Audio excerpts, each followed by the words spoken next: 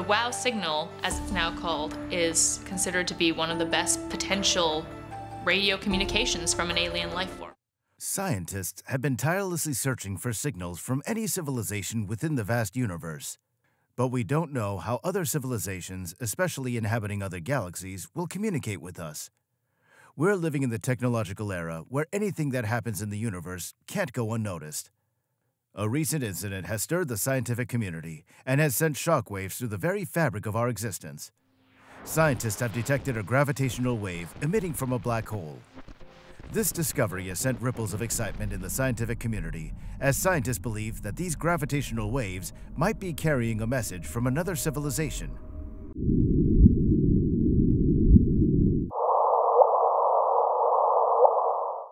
Join us as we uncover the details of this discovery, what it tells us about the universe, why gravitational waves are considered a source of communication that can be used by advanced civilizations, and how aliens can use black holes as quantum computers.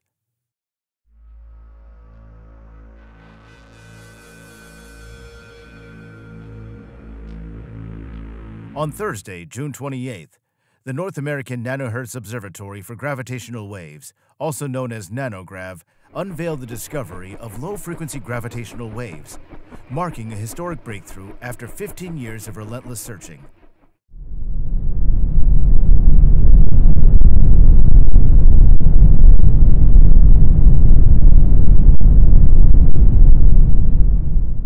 However, this isn't the initial detection of gravitational waves by humanity. Scientists have been spotting these ripples in the fabric of space using facilities like the Laser Interferometer Gravitational Wave Observatory of LIGO since 2015. LIGO, it's called, Laser Interferometer Gravitational Wave Observatory. Just 2 weeks ago, they announced the first detection of these gravitational waves using a spectacular piece of equipment. There's actually two of them, one in Louisiana, the other in Washington State. So, keeping that in mind, why isn't this just another, undoubtedly impressive, detection of gravitational waves? The answer revolves around three interconnected qualities: the frequency, the wavelength, and the period of gravitational waves, and what these aspects reveal to scientists about the objects and events that initially set them rippling through space. Before delving further, let's first discuss, what exactly are gravitational waves? In 1915, Albert Einstein proposed a theory of gravity known as general relativity. According to this theory, objects with a mass create a warping effect of the fabric of space and time, which is unified as space-time, giving rise to gravity. General relativity also predicts that when objects accelerate, they produce ripples in space-time, known as gravitational waves. This phenomenon becomes significant when the acceleration involves massive entities such as supermassive black holes and neutron stars. Similar to electromagnetic radiation, gravitational waves exist across a spectrum of frequencies. High-frequency gravitational waves, similar to high-frequency light, possess shorter wavelengths and greater energy. On the other hand, low-frequency gravitational waves have longer wavelengths and are less energetic. Furthermore, low-frequency long-wave gravitational waves exhibit extended periods, representing the time it takes for one peak of the wave to pass a specific point to the next peak passing the same point.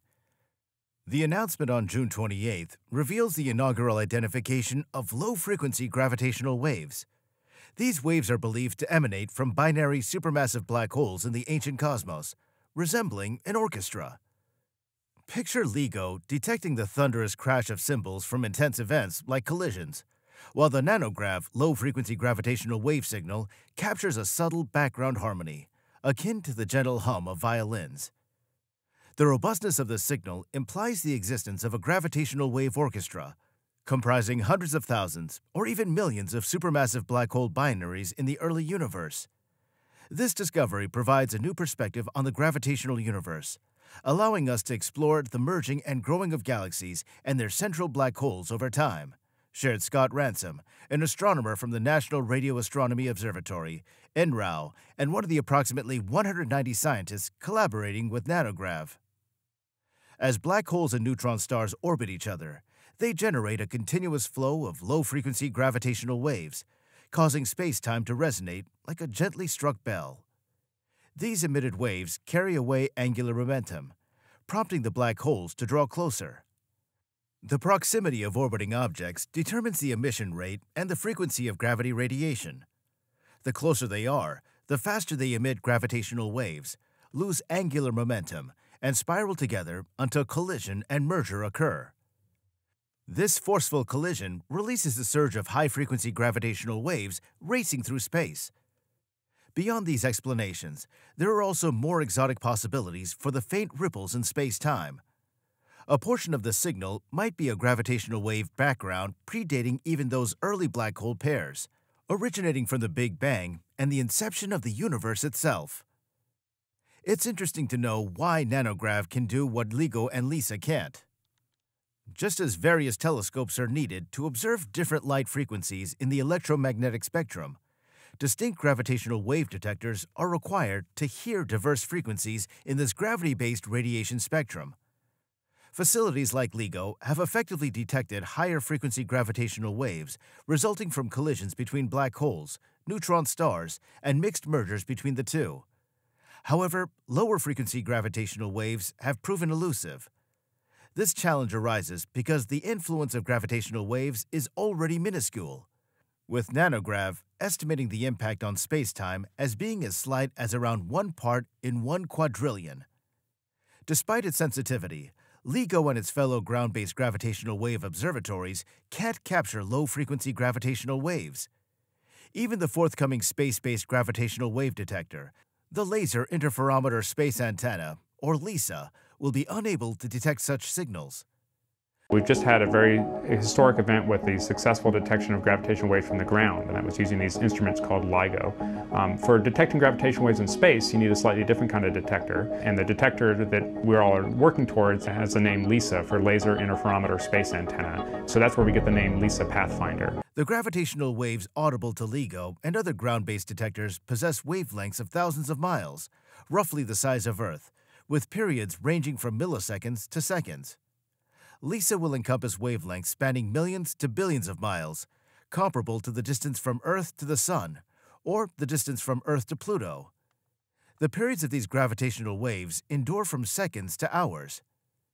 Nanograv, designed to perceive nanohertz frequencies, listens to gravitational waves with wavelengths on the scale of trillions of miles, extending across light years. According to Nanograv, these nanohertz gravitational waves may exhibit periods of months, years, or even decades. To make this detection possible, astronomers required a gravitational wave antenna spanning the entire galaxy and a highly precise time measurement system using a network of cosmic clocks. Enter Nanograv. So how did Nanograv pick up low-frequency waves? Utilizing 3 radio observatories, the now-defunct Arecibo Observatory in Puerto Rico, the Green Bank Telescope in West Virginia, and the Very Large Array in New Mexico, Nanograv transformed 68 pulsars within the Milky Way into an extensive gravitational wave antenna, effectively covering the entire galaxy. This distinctive and sensitive gravitational wave detector is known as a pulsar timing array. Similar to all neutron stars, pulsars originate when massive stars deplete their nuclear fusion fuel, halting the outward energy push and leading to the collapse of the star's core under its gravity. The outer layers are then ejected into a supernova explosion. The stellar core contracts to the point that neutron stars, with a mass ranging from that of the Sun to twice our star's mass, are compressed into a body no wider than an average city on Earth. Following the conservation of angular momentum, the reduction in diameter causes the rotation of the stellar remnant to spin up, with some neutron stars spinning as rapidly as 700 times per second. Picture it like a figure skater pulling in their arms to increase their spin, but on an entirely different scale.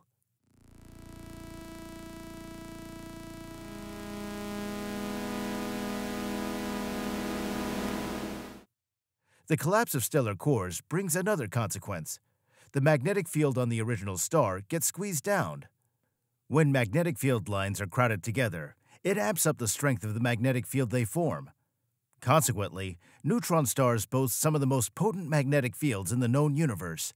These magnetic fields work to direct particles to the poles of pulsars, where they're expelled as jets at speeds approaching that of light from each pole.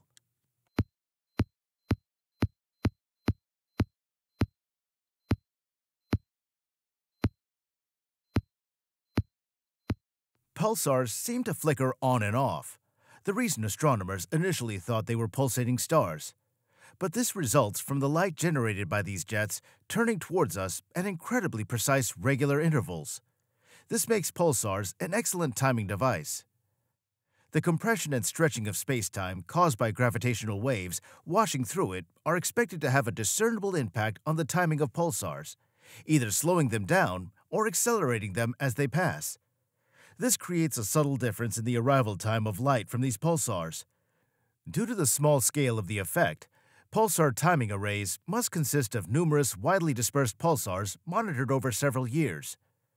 For nanograv, patience has finally paid off, with this effect on pulsars now uncovering a signal from low-frequency gravitational waves.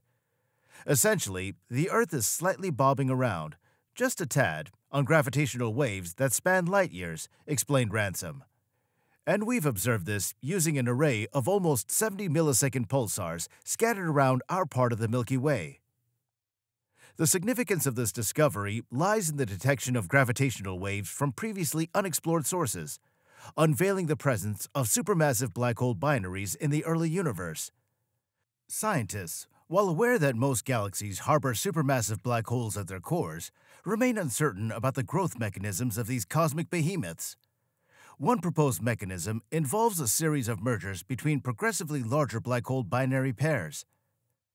The low-frequency gravitational wave signal offers a glimpse into understanding how this process unfolded in the early universe, contributing to the formation of supermassive black holes with masses millions or even billions of times that of the Sun. Moreover, as these black holes are likely set on a collision course through the dance of galactic mergers, comprehending the black hole binary merger process enhances our insight into galaxy growth and the overall evolution of the universe. There's also a slim possibility that a minute portion of the gravitational wave signal detected by that pulsar timing array, spanning the size of the Milky Way, originates from gravitational waves generated at the inception of the Big Bang. These waves could have wavelengths ranging from the size of the Milky Way, around 100,000 light-years, to the size of the Virgo supercluster of galaxies, around 100 million light-years. This is exciting.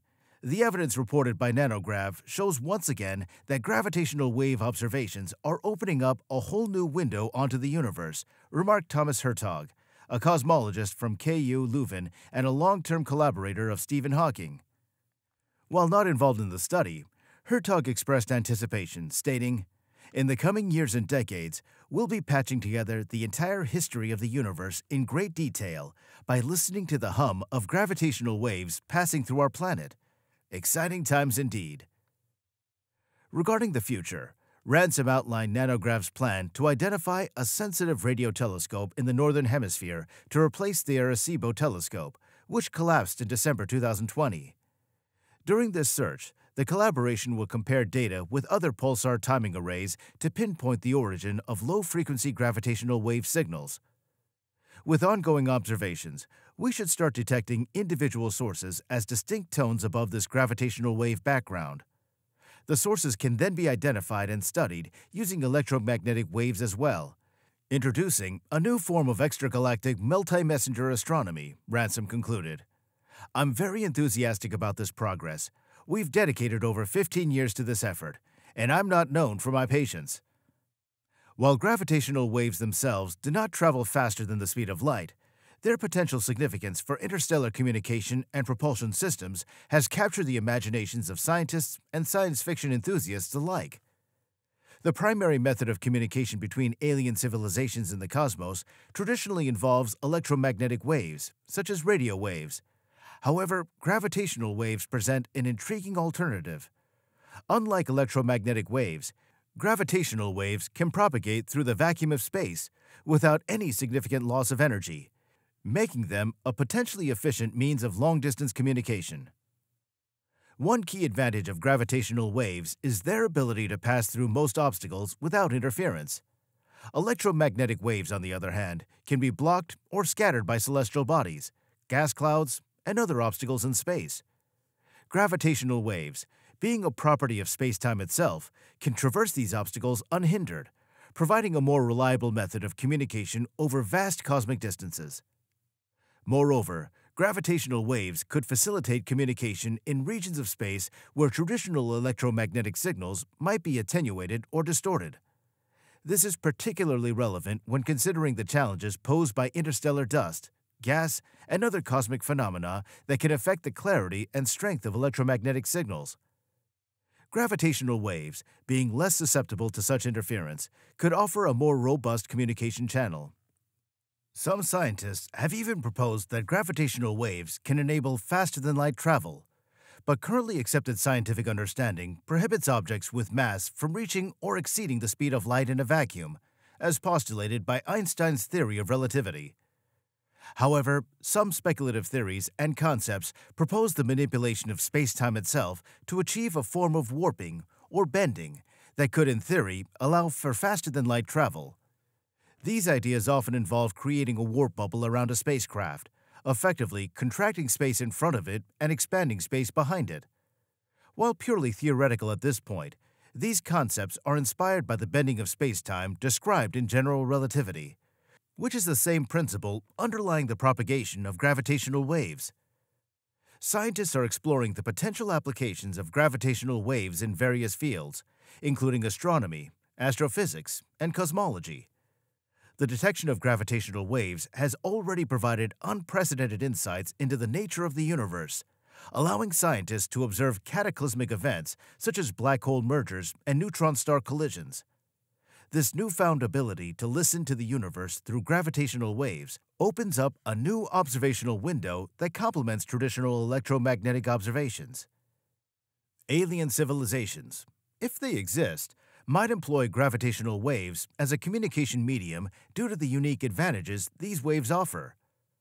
Unlike traditional electromagnetic signals, gravitational waves are not impeded by obstacles such as planets, stars, or interstellar dust clouds. This inherent property makes them an attractive choice for long-distance communication, allowing messages to traverse the cosmic landscape without the distortion or attenuation that electromagnetic waves might experience. One conceivable method by which aliens could generate gravitational waves for communication is through controlled manipulation of massive objects. According to Einstein's theory of general relativity, the acceleration of massive objects induces ripples in spacetime, gravitational waves. By modulating the movement of these massive objects in a deliberate pattern, an advanced civilization could encode information into the resulting gravitational waves.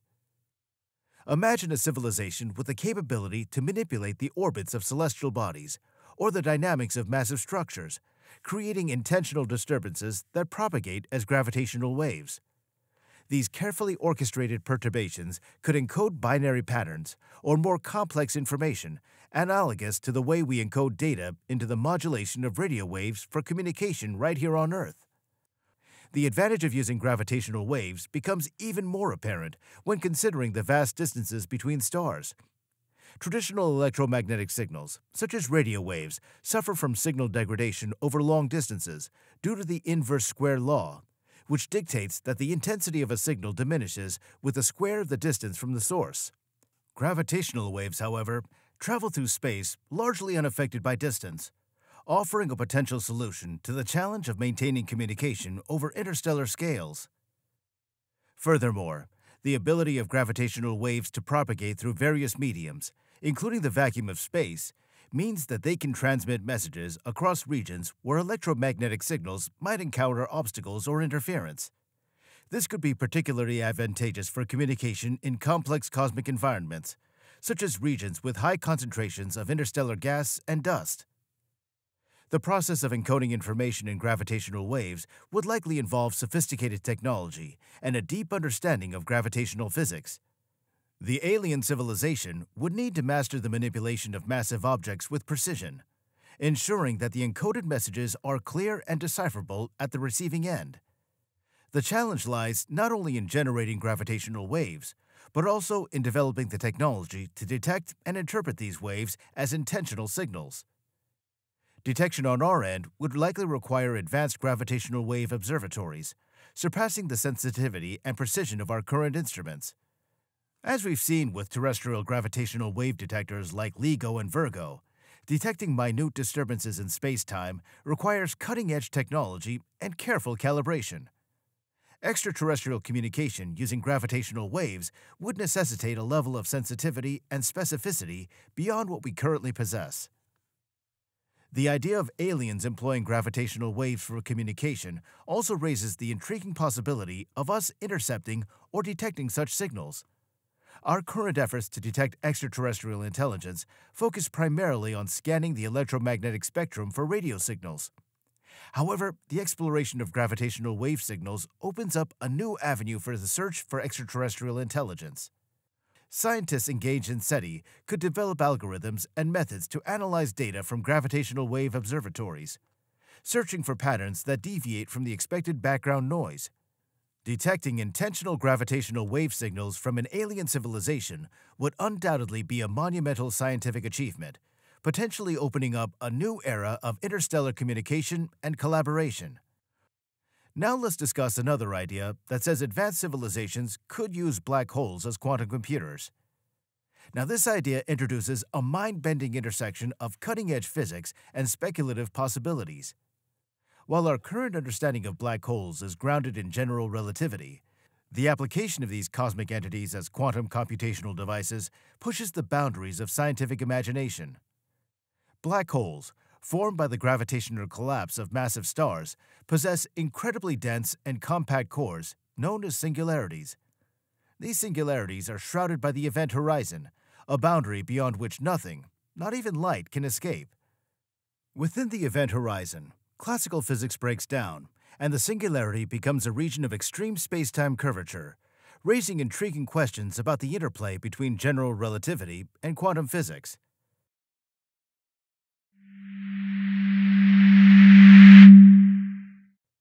Quantum computers, on the other hand, leverage the principles of quantum mechanics to perform computations that classical computers find challenging or practically impossible. Quantum bits, or qubits, can exist in multiple states simultaneously, allowing quantum computers to explore a vast solution space in parallel and potentially solve certain problems exponentially faster than classical computers. The idea that black holes could serve as quantum computers is based on the possibility that the extreme conditions near the singularity may give rise to quantum effects that challenge our current understanding of physics.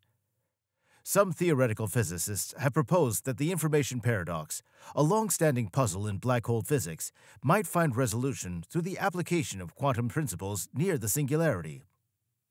In the classical view of black holes, information that falls into a black hole is seemingly lost, violating the principles of quantum mechanics that dictate the preservation of information.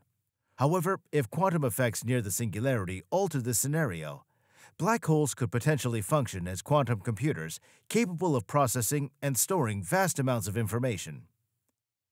The speculative nature of this concept lies in the uncertainties surrounding the nature of space-time near the singularity and the unification of quantum mechanics with general relativity, an area of physics still under exploration.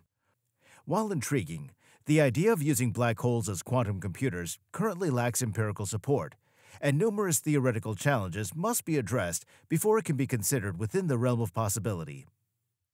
One significant hurdle is the development of a consistent framework that combines quantum mechanics and general relativity, a theory of quantum gravity.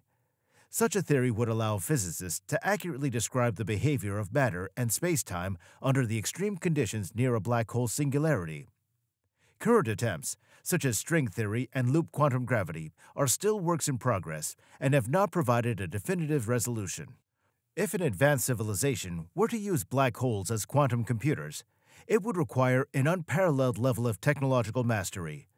Controlling and manipulating a black hole, particularly its innermost regions, poses challenges beyond our current technological capabilities. Moreover, the potential applications and benefits of using black holes as quantum computers remain speculative, as the nature of the computations and the accessibility of the information processed within a black hole are uncertain.